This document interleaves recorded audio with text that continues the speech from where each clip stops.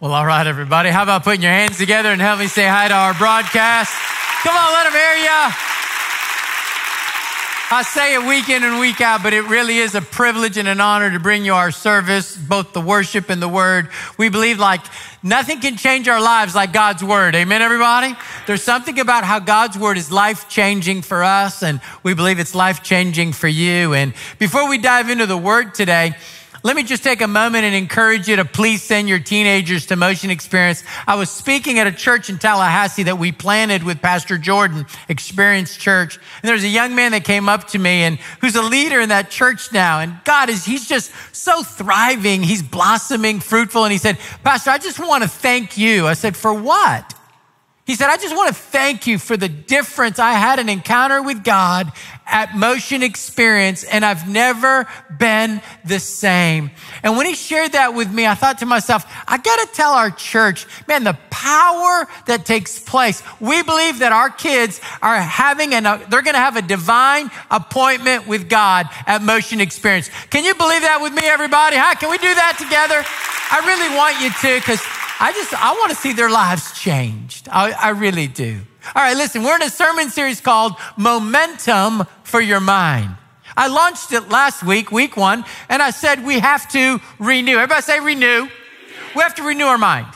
The first thing that the children of Israel did when they crossed over the Jordan River, they had to take this walled city called Jericho.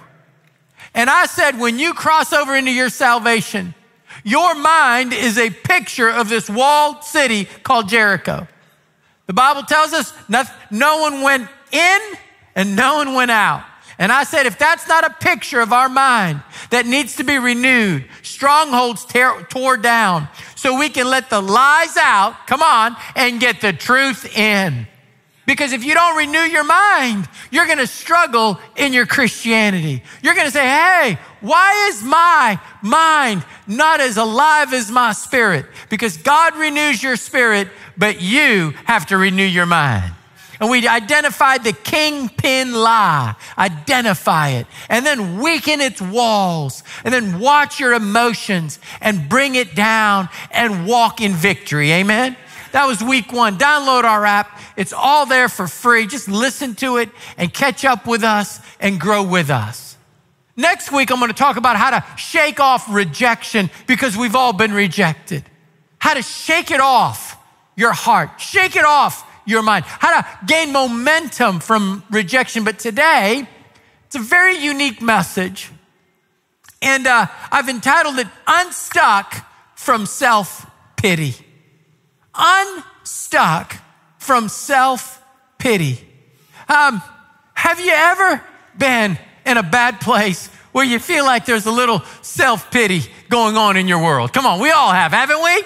Have you ever been invited to a pity party with anybody? Come on. Of course you have. We all have. Come join me and let's all pity together. I don't even know if that's the right term. But we all have the ability to find ourselves in self-pity. I want you to open up your Bibles to John chapter 5.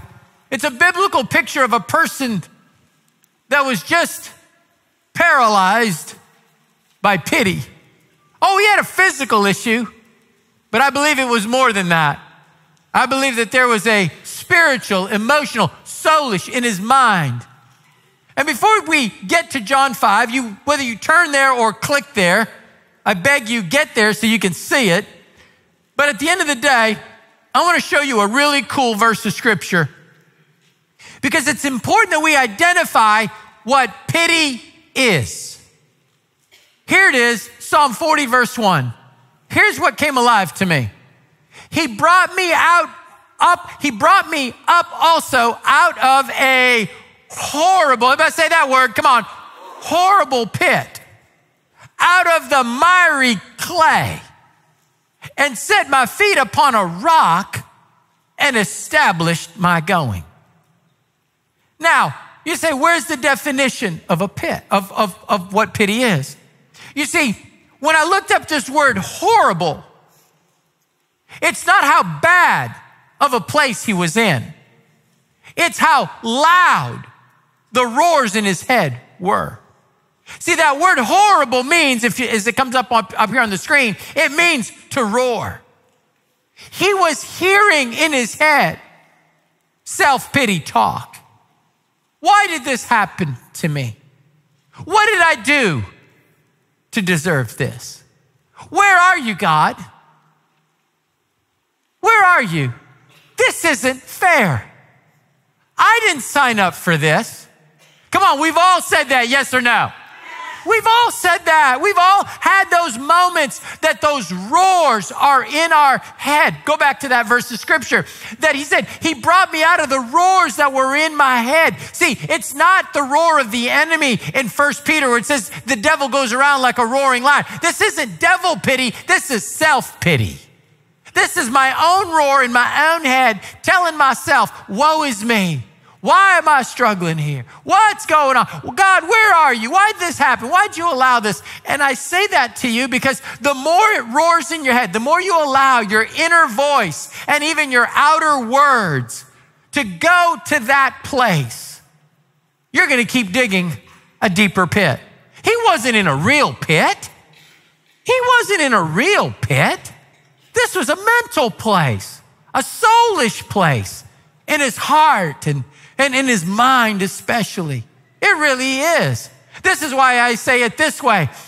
Self-pity is a pit that we dig for ourselves. And we need to be careful that we don't live and dig a home in self-pity. David had so much that could have caused him to live in a place of self-pity. Many of you might not know this, but theologians believe King David was born out of wedlock. His mother's never mentioned. As a matter of fact, when he's confessing his sin with a woman named Bathsheba and their child out of wedlock, he talks about himself and he says, in sin did my mother conceive me.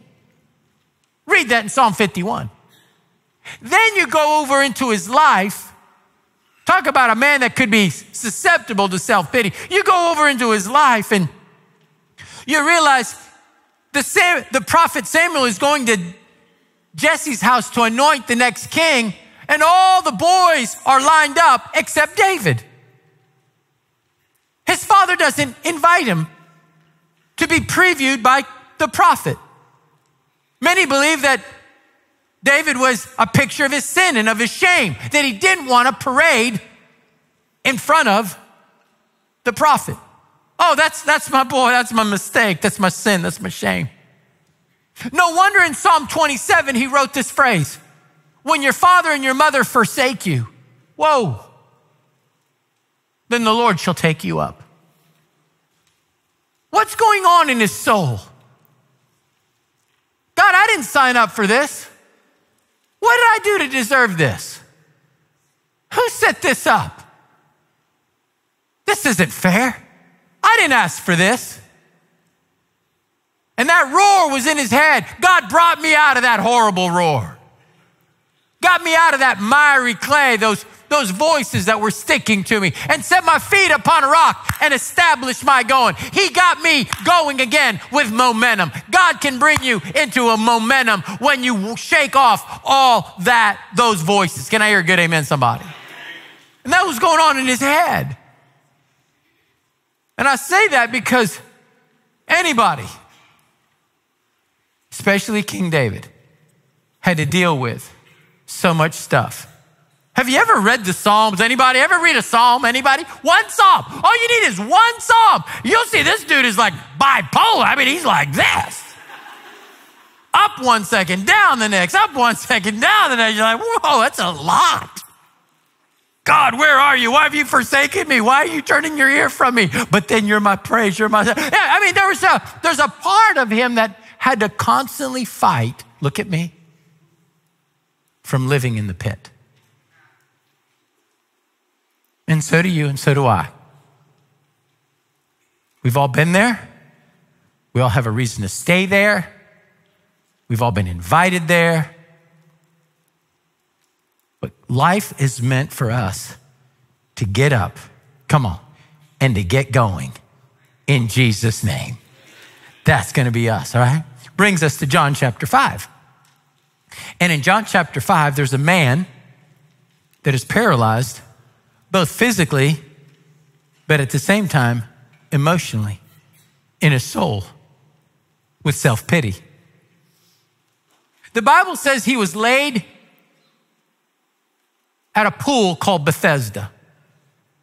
That's where all the sick people would gather. Why? Because in certain times, John chapter 5, I'm just paraphrasing the story, an angel would come and stir the water. When the waters would be stirred, the first one in got healed. And Jesus comes to him and he says to him, hey, knowing he was there 38 years. How many years? 30. How many years? 30. Remember that. Not 38 weeks or 38 days. I'm talking about a long, lasting life and self-pity. Woe is me.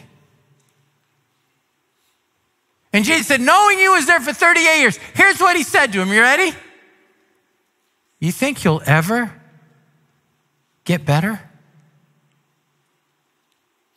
You think you'll ever be well? One translation says this. Do you even want to get better? As if the problem wasn't healing or heaven. The problem was him. Come on, somebody. This is serious stuff.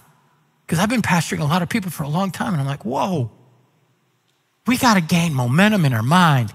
We got to renew our minds like last week. We have to shake off rejection like I'll talk about with what happens with people, and then even what happens with life. Even with life, no matter what your past, your predicament, your pain, your parents, we're not going to live in the pit. Can I hear a good amen? We're not going to live there. And so he says, get up, rise, take up your bed and walk. And the Bible says he got up and he began into his destiny. Now, I want to just give you 3 thoughts. They're fill in the blanks. But I want us to get out of our horrible roaring pit. Our woe is me. Our I can't believe this has happened to me. Oh, life is unfair. Oh, I didn't sign up for this. Where is God? Why, God? This is number 1. You and I have got to learn to rise. Everybody say rise. Rise above our limitations. You know, the Bible tells us that pool in John 5:3, that in these lay a great multitude of impotent folk, of blind, halt, withered. They were just waiting for the moving of the water in John 5:3. You know what? How many of you know that there's people all around us hurting? Come on, I just said there's people all around us hurting. Every person, whether it's physical or emotional in their soul, there are people that are hurting, impotent, blind, halt, withered, somewhere in their soul or in their body. And the truth is, I've learned this in life. And my mom and daddy ingrained this to me. You know, there's always some people that are better off than you. Come on. But I mean, that there are people that are worse off than you. And my mom and daddy would always say, son, there's always those that are worse. There's always some that have, don't live in self-pity. You know, there's a group of people all around you hurting. It's not just you. Self-pity just gets you to focus in on you. Come on. There's people all around us hurting. And my mom and daddy would say, come on, get up. There's other people that have been cut from a team. You're not the first one to not make the basketball squad. Come on, you're not the only first one to, struggle. You're not the only first, you're not. But at the end of the day, you got to realize you're not the only one. There's other people hurting that are worse off. Yes or no? Have you ever heard of a guy named Job? I'm scared to read that book of the Bible. Oh my gosh, this dude loses everything from the get-go. His family, his kids, his goods, his vision, his dream, his business, his home, his health. I think we're a lot better off than him. Come on, somebody. Well, pastor, you don't realize how bad my job is. Look at me. You've got one?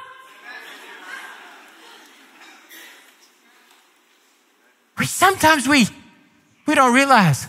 This is what the Lord showed me in Matthew 25 and he kind of took me out in the woodshed with this verse. It says, unto one he gave 5, to one he gave 2, the other one 1. And we always look at talents, like there's always somebody that gets more giftings, more money, more abilities, more something. And then there's always someone, if you're looking at this guy, there's always someone that gets less. And the Lord one day said to me, he says, what if that's true of all of us? What if we're all 2s? What if there's always someone with more? Come on.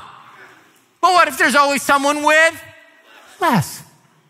And what about pain? There's always someone with more pain.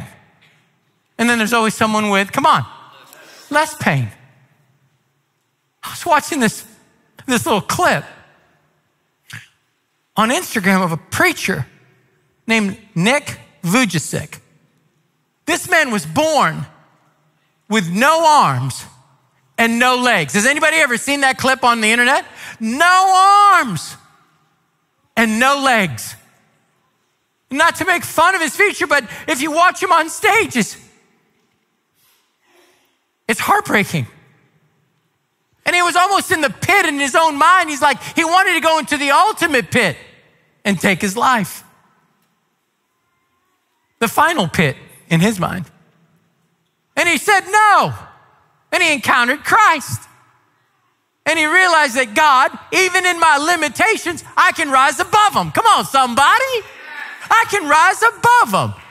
And the Bible tells us, his testimony tells us what the Bible did for him. The reality is he began to get hope and life and rise above his limitations. He was telling himself, I'll never get married. That was his roar. Can I just tell you something? He's married today. He said, I'll never have kids. He's got kids today. Come on, somebody. He's like, what kind of purpose can someone with no arms and no legs have? He's around the world, stages around the world, inspiring people. If I can rise, you can rise. Come on, somebody. Rise above your limitations. Because I'm going to give you this one key thought. No pit is meant to be permanent for a Christ follower. Never. Oh, I can visit one. I've been to one. I've had pity parties. I've been in them. I was discouraged in times. But God says, you can turn that into a pit stop, but not into your pit place. Come on, somebody. You turn that into your pit stop, but not your pit place. I'm getting up out of here. I'm not living here because it's important. Jesus is saying to this man, hey, there's so much more for you. When he said in John 5:6, he says, will you ever be whole? What he was really saying was, you know that there's more for you than this, don't you? There's more for you than this. Much more for you than this. It's as if Jesus is saying to you and I, please don't let life pass you by feeling sorry for yourself. Please don't let life pass you by. You sitting here thinking, why me? Where are you, God? He said, come on. This is so vitally important for each of us. No pit should ever be permanent for a Christ follower. Ever, ever. I think about this verse in Psalm 16. It comes up, David says this, check this out. This is so cool. For you will not leave my soul in, say this word, everybody, come on. Oh, I'm glad you said it like you like saying it. He's like, man, yes, I get to cuss in church. No, it's a real place. And it's really translated in the Hebrew, Sheol. You ever heard of that word? Which really means a pit. The grave was like a pit. He says, but you won't leave me here. Now check this out. He says, neither will you suffer thine Holy One to see corruption. It's talking about how Jesus too, it's both David's life and the prophecy of Jesus. Because how many know that Jesus is the only Holy One? And how many know that he didn't spend more than 3 days in the grave, so he didn't spend 4 days to be corrupted? And it's prophetic. And so when I saw this, I said, David is saying, the pit's not permanent for me. By the way, the pit's not permanent for Jesus. And by the way, the pit should never be permanent for any Christ follower. Because look at me, how many of you believe that one day, if you die before Christ returns, you will rise again from that grave? The dead in Christ will rise again. You believe that? Yes or no, somebody? Come on, you believe that? The pit is never meant to be permanent in your life. Get unstuck from it. Number 2, take up your excuses. Now this one's gonna be a little strong, and he was quiet in every service on this point, okay? But it's okay. You need a little, we all need soberness, amen? Hear me. Jesus looked at him in John 5:6 and said, hey man, he said, Jesus, seeing that he was lying there and learned of his condition for a long time, he said, hey man, do you want to get well? And verse 7, he just starts telling every reason why he wouldn't. Well, the invalid replied, you don't realize I don't have anybody to help me. And when I'm trying to get in, it's always somebody else's fault. It's always somebody else's fault. Let me say it again. It's always somebody else's fault. Now I want you to see this man. Jesus would ignore his excuses and address his effort. I'm not here. It's not that Jesus is heartless, but the way he comes to them is like, you would think he would come to a man who's been there for 38 years with a little bit more of, hey man, I get you, man. Come here, put your, no. Jesus hates pity parties. It's like, hey, you want to get better? You think you'll ever get better? You want out of this? And he just starts listening his excuses. I want you to know something. This is important. See, our excuses can kill our efforts. Come on. I've noticed people give so many excuses. It's as if they use what's happened to them. And I know this is strong, okay? To let something die in them. Don't let something die in you. Don't let what God has for you, your potential, your destiny, because something has happened to you. The reality is, in John 5:6, go to the next slide, you'll recognize one was there for 38 years, and Jesus asked him, will you ever be made well? And this thought hit me. 38 years. Let's say the angel came once a year. 38 people proved this man wrong. 38 people proved this man, come on, different. 38. I was thinking about it. That's why you can take 2 people with the same predicament and one can thrive and one can struggle. I thought about how one son, grown up without a dad, can still put himself through high school, finish high school, come on, graduate from college, make something of himself. Even if he was raised without a dad, if he can do it, you can too. Come on, somebody. If some mom who's deadbeat dad left her and the kids all by herself to raise them, making means work together. If one woman can land on her feet and raise her kids in the house of God and not grow bitter at Jesus, if she can do it, you can too. Come on. You can. If Nick Vujicic, born without arms and without legs, can stand up and say the best he can, stand up with his heart and his voice, you can find purpose again after pain and after heartache and all this. You can too. Come on. If one person can file bankruptcy and still come back and say, I'm going to fulfill what God's called me to, you can too. Pastor, why are you so passionate about it? Because the pit's never meant to be permanent. And the pit's meant for us to get up and to fulfill our destiny. Can I just tell you what the pit's really for? Let self-pity turn into self-discovery. Every time I get in a pit, please, what do I need to learn from this? What's maybe my part in this? Well, how can I grow from this? You know, Jesus finds this guy and he says, hey, go and sin no more. You'll read it in John 5 later on, lest something worse happens to you. I was like, hey, whoa, what was my part in the pit? Maybe none of it, but maybe some of it. You know, Joseph was in a pit, wasn't he, everybody? Remember? His brothers took him and threw him in a pit. You're like, well, he didn't do anything wrong. Maybe he flaunted that coat of many colors one too many times in the faces of his brothers. How do you get all your brothers to hate you?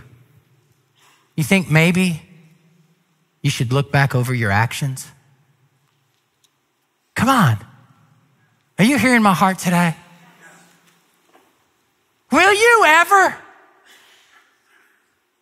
He's not listening to our excuses. He's checking will your marriage, look at me, and I say this with compassion, will your marriage ever get better? Will it? You see, Jesus was saying after 38 years, I thought you'd finally inch your way closer to that water. You got 38 years.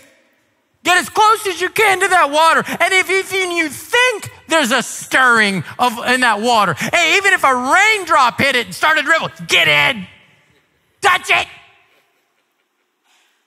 Do a swan in it, do whatever you got to. Will your marriage ever get better? Will you ever have a better marriage? Well, Pastor, I want to, but you don't know who I'm married to. I've heard that so many times. Sick of it. Will you ever forgive? Come on. Well, you don't know what was done to me. Come on. Will you ever serve? Well, you don't know how busy I am. Will you ever tithe? Well, you don't know how strapped I am. Jesus is sitting here thinking, I'm not here to dialogue with your excuses. I'm here to ask you about your effort. Because I want the best for you. And I believe he wants the best for you too. And me. Is this all right, everybody? It's gonna have to be. Last but not least, walk into your destiny. I want us to get out. If God forbid you get in one, remember this message. But the reality is that the Bible tells us in this next slide, Jesus tells him, rise. Come on, say it with me. Rise. Come on, say it loud. Rise. Above your limitations. Next phrase, take, come on, say it. Take up your mat. Take up your excuses now and walk. You know, one translation says take up your bed, but their bed was this. It wasn't a bed, no box spring, no mattresses, no bedposts. This was their mat, a little yoga mat. It's not mine, by the way, if you're wondering if it's mine. All right. I like the color, but it's Jackie's. Nice design, babe. There it was. That was her mat. And he was laid down on it. Jesus said, now listen, I want to talk to you about your effort. I want you to rise above your limitations, and I want you to get up. There's more for you than 38 years of self-pity and life passing you by. Get up. And he got up. And I have to believe he did this. just like this. Take up your bed and walk. Now, this is how I want us to walk. Take up your bed and walk. And then he walked with it, and the Pharisees said, whoa, it's Sabbath. You're not supposed to be doing any heavy lifting. And he looked at him and he said, hey, the guy that healed me told me to do this, so I'm doing it. He carried it. I wonder why Jesus had him carry his mat. 38 years, that thing would stink. Ain't no Lysol wipes wiping that thing down. Like at a gym. I'm serious. Why would he carry this? 3 reasons. Take a picture, write these down. May the Spirit of God remind you this. Because the key is God never wants you to get back in it. He said, I want you to be mindful. How did I get there?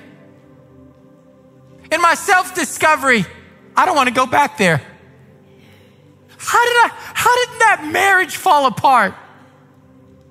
I don't want to do that again. Were you foolish? Were you selfish?